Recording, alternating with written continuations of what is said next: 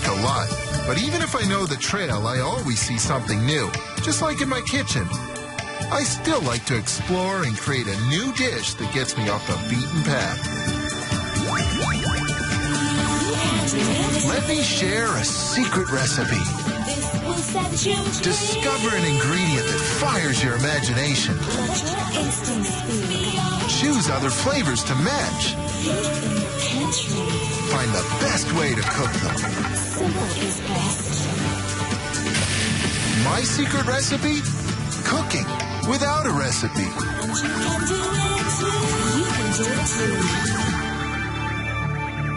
It's such a nice day out, I think I'll fire up the grill.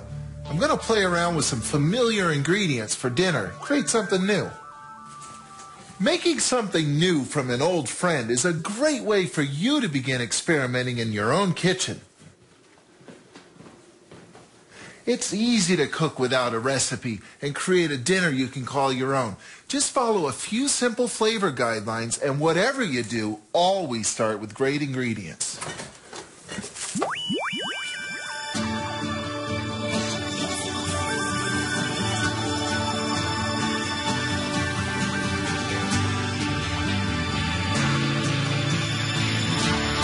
Plump, juicy chicken's a great way to start any meal, and since this one's headed for the grill, I'm going to break it down into smaller parts, make it a little easier to get onto that grill and work with.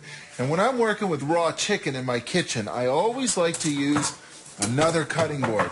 I don't like cross-contamination. You got to be super careful with chicken. So, here's how I'm going to break it down. Breaking down a chicken is actually quite simple. First thing I do is flip it over and find the end of the bones here at the end of the thigh. And then just break them out of their socket, flip it back over, and cut that thigh right off. You can see how it pops right out of its socket, and that's where you make the cut. Now when I'm taking off the breast, I just simply follow the breastbone underneath the meat. Mother Nature's built in a great guide for your knife. Just ride it right along that rib cage. Okay, now it still has its wing attached to it. I like to leave the drumstick part of the wing attached to the breast and then remove the rest of the wing. Here's how I do it. Just slide through that flap of skin and cut right through it. So let's see, I've got 2 chicken legs, 2 chicken breasts, and a carcass with lots of flavor in that carcass. I'm not going to throw the carcass out. I'll freeze it. Next time I need a chicken broth, it'll be there ready to roast and simmer away. This calls for a freezer bag. This is one of the reasons I always buy whole chicken, so I've got carcass left over to make chicken broth. Now, since chicken has a fairly neutral flavor and I'm grilling today, I'm going to need to jazz it up a bit. That calls for a marinade. Now, marinades can be flavored in an infinite number of ways. I can choose from just about any ingredient in this pantry because, of course, marinades are a great place to experiment, which I tend to do in 2 basic ways. Sometimes I pick a dish and make it new by just changing the flavors. For instance, the marinating chicken. Change the spice, change the dish. I can add to it, say, paprika, and I'll have Hungarian chicken goulash. Or I'll add some nutmeg to it, and I'll end up with French poulet. Or add some allspice, and I'll have Jamaican jerk chicken. But on the other hand, sometimes I find a flavor and stick to it, like my chipotle peppers. In fact, they would go really well with that allspice. This would make a good jerk chicken. A little Central American fusion, perhaps, some Jamaican allspice, some Mexican peppers.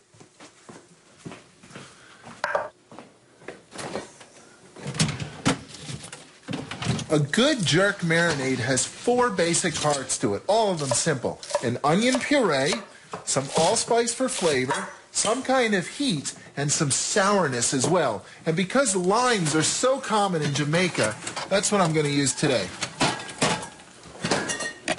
I'm looking for authentic flavor. I might as well take the time to put the lime zest in too, get some perfume. There we go. 2 limes, 2 bunches of green onions, 1 chicken, and now for the allspice. I am going to add a splash of oil because it'll help it puree nice and easy. some salt, and something sweet for balance. Molasses, very common ingredient in Jamaica. The sweetness of the molasses will balance the sharpness of the lime, the pungency of the onions, and the heat of the pepper, which I'm just going to add straight in. Just break it up, toss it right in. I'm using my favorite stick blender. These are great. They're so much easier because there's less mess to clean up afterwards, basically. But of course, you could use a food processor or even a regular blender to make this marinade. Jerk marinade, meet Mr. Chicken. These guys are going to need an hour or two to get to know each other before I fire them on the grill. And you know, while it relaxes in the fridge, I've got time to bang out a snack. All this talk about flavors got me hungry. Let's see. Green onions, fennel. Aha. Trim those stalks right off. Cut it in half. Get rid of that woody core, the stem in the center. And then cut it as thin as possible. Slice her right good.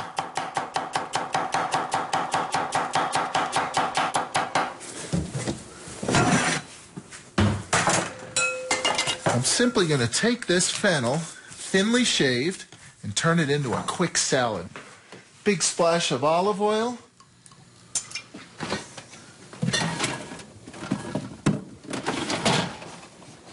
Some lemon juice. And some salt and pepper, of course. I can't think of a better or a simpler way to enjoy fennel than that salad right there. Oh, talk about bright flavors. Boy, this will tide me over nicely. Now, that chicken's marinating, but I'm still going to need something else to go with it. The question is, what flavors?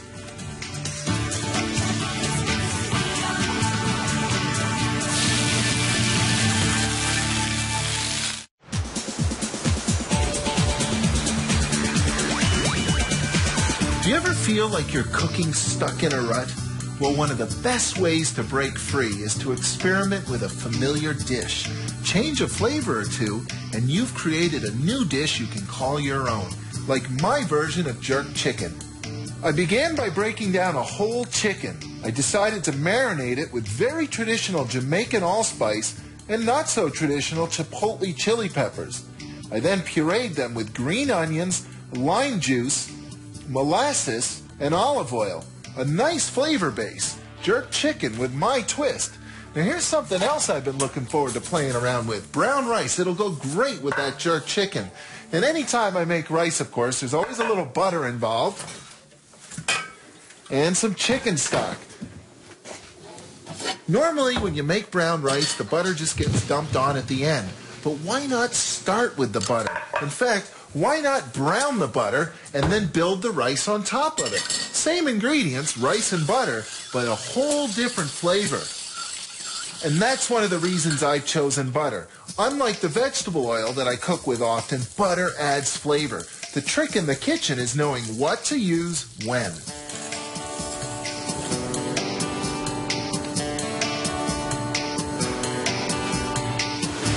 Butter adds special occasion flavor. It tastes great, but it's solid at room temperature. That means it's full of saturated fat, hard fat, fat that clogs up the works.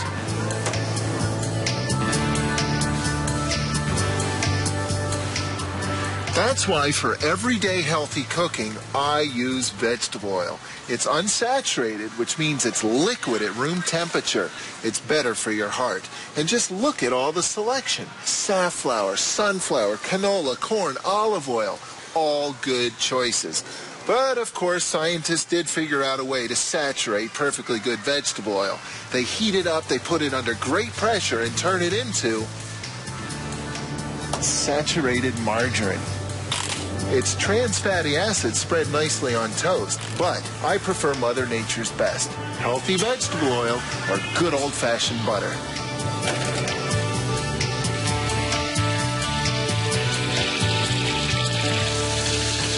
Now when you're browning butter, keep an eye on it, because when the foam starts to go down and it starts to brown, you've got to be ready to stop the cooking. Like that. You can do any number of things. You can simply take the butter and pour it into something else. That'll take some of the heat out of it. Or you can add something like brown rice to it. This will cool that pan down immediately. Now, normally if I was using white rice, it would only take a 2-to-1 ratio of liquid to rice to cook it out. But because I'm using brown rice, I'm going to need 3 parts liquid. That's because brown rice still has many of its nutrients remaining on the outside of each kernel. Therefore, it takes a little bit more liquid to penetrate to the center and cook that rice tender. And a bay leaf, or 2. Some salt and pepper.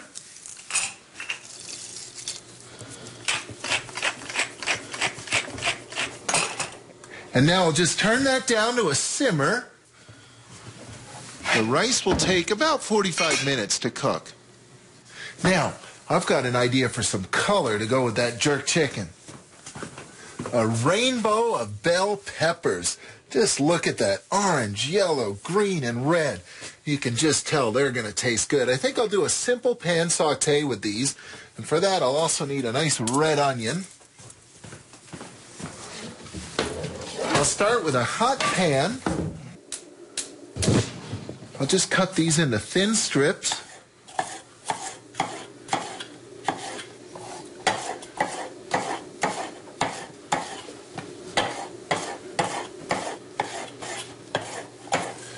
And same thing for the onions, just thin strips. And this time I'm going to start with olive oil. Lots of flavor in olive oil, and it can handle a much higher temperature, so it'll really help sear these vegetables.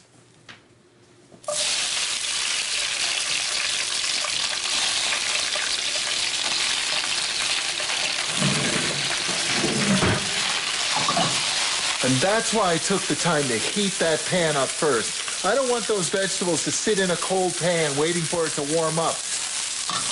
Now, as soon as I smell peppers and onions sauteing, I think of one flavor.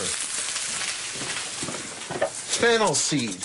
This is one of those flavors that you may not know the name of, but you definitely know what it tastes like. Have you ever eaten a sausage? Chances are it was flavored with fennel seed. And that's why I'm thinking of it, because as soon as I smell those peppers and onions, I start thinking about sausages. Now, of course, today it's all about jerk chicken, but I can still put fennel seed in the peppers. And not just 1 or 2, we're talking about a whole handful.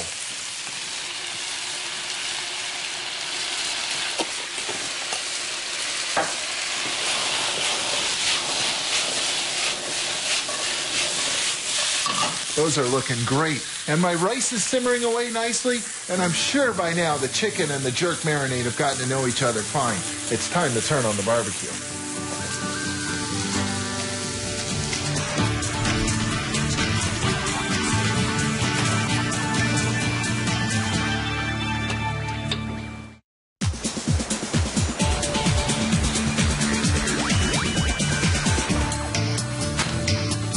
Freestyle cooking does not have to be complicated.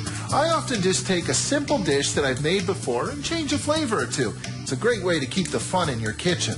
And it's also why I keep track of things in my kitchen journal, because when you're freestyle cooking, you never know what you might stumble onto. Like a chicken.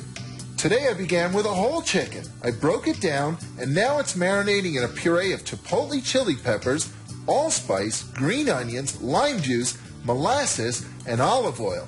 It's ready for the grill, but the grill's not ready for it. It's still warming up. But my roast peppers are ready, and my brown butter brown rice is almost ready. But that's not enough. I feel like making a salsa, but not a tomato salsa, a pineapple salsa. Who says salsas have to be made out of tomatoes anyway? Pineapples and tomatoes are both juicy, they're both sweet, they're both a little bit sour, they're both perfect for making a salsa. It's also a great way to take an old dish and update it and make it new.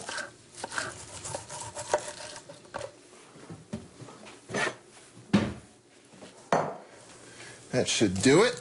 Just cutting those up nice and small. First thing I think I'll do is add a little bit of olive oil. Just a good splash there. Now I think I'll add some red onion.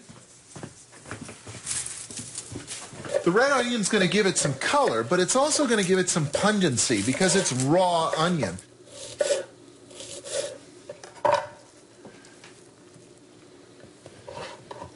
It's going to take a little bit of salt and probably the most distinctive flavor in any salsa of any kind, cilantro. Because whatever you put it in, it ends up dominating the flavors, which is why I only use it in strongly flavored things like salsas. Now, the only thing missing here is a little heat, and I've got just the thing. I've been playing around a lot with smoky chipotles lately. I love this flavor. The other day, I banged out a hot sauce just for kicks. It was really easy to make. Begin with 3 or 4 chipotle peppers. Add 1 cup each of tomato juice, red wine vinegar, and sugar.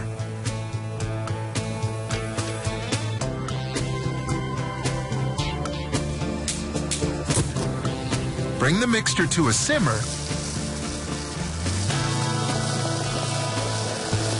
and continue cooking until the peppers soften and it reduces by half. Puree until smooth.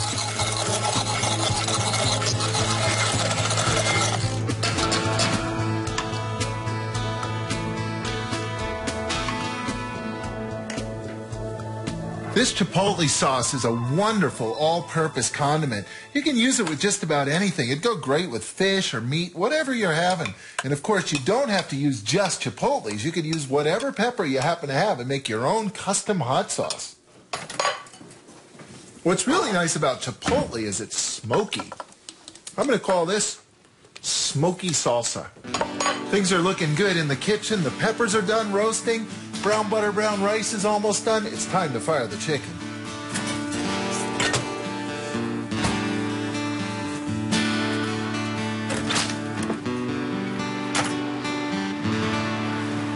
I've preheated the grill on the highest possible setting. I want that baby smoking hot.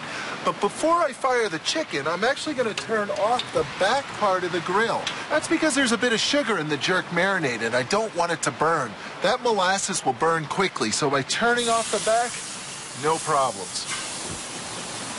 And I'm firing it skin side down. That's the presentation side. That's the side that's going to have the nicest looking crosshatches when I'm done. Hey, I want this to look good too. Nobody seems to agree on why it's called jerk chicken. My favorite, though, is this one. When you pop that into your mouth, all that spice kicks in and you jerk back. Hey, jerk chicken. I love grilling. It gets all 5 of my senses fired up. I can see how tasty that chicken's going to be right now. I can smell it, too. As I flip it over, I can feel how juicy it is. I can hear it sizzling away. And in just a few minutes, I'm going to get to taste it.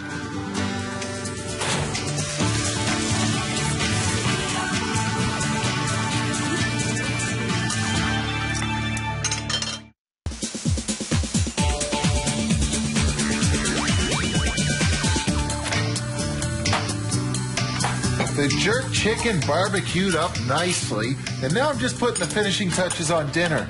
I made this beautiful bright pineapple salsa earlier. Who says you have to make salsas with just tomatoes? This is going to go great with that chicken. I also have some of my snack left over too. Fennel salad, just dressed simply with lemon juice, a little bit of olive oil. But to finish up this table, I want to make a drink, something really simple. Super simple. Just a splash of pineapple juice, topped up with some ginger ale. Yeah, vaguely Caribbean. It's going to taste good.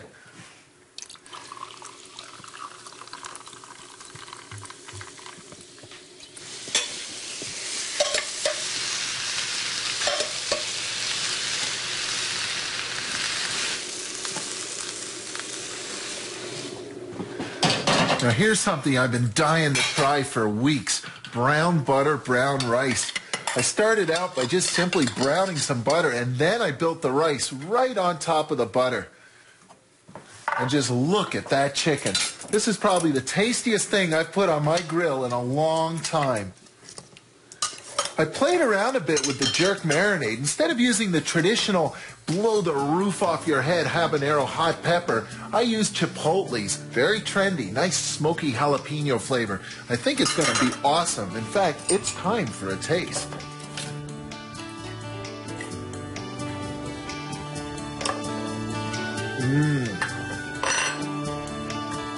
Very nice. You know, next time you fire up your stove or your grill, pick a simple recipe and play around with it a bit. See what you can create. Hey, you never know. You might come up with something just as tasty as jerk chicken or fennel seed roasted peppers or even brown butter brown rice. I just think pineapple for salsa. It's just as good as tomato, really. Some brown rice, but there's a secret flavor in there. See if you can figure it out. Chicken stock? Yeah. You know what I did? I took the butter and browned it. It's really good rice.